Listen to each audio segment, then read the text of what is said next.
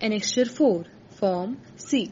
This form is applicable to DISLI, DTISL, D.Ed and B.Ed student. Please complete this form. First point, start by providing your full name.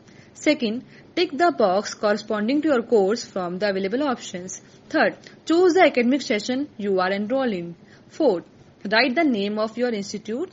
Fifth, provide the complete address of your institution. Sixth, indicate the competition area you wish to participate in, for example, joking, storytelling or singing. Please specify the area you have chosen.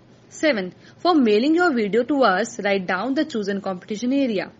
8th, specify the category within the chosen competition area. For instance, if you selected music, mention your specific topic. 9. Fill your phone number, your email address, your home address, your city, your state and your PIN code number. Important point for DISLI, DTISL, D.Ed and B.Ed students to acknowledge and agree to. Here are these points I am going to tell you.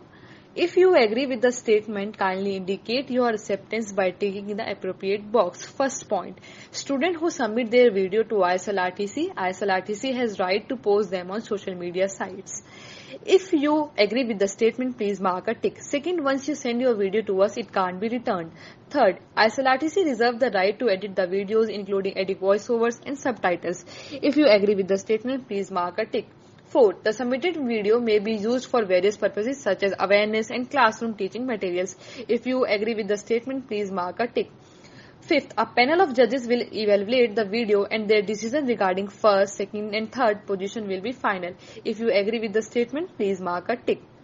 Please date and sign the form on the day of submission. After filling out the form, submit it to your institute coordinator for further processing, including their signatures and other required details.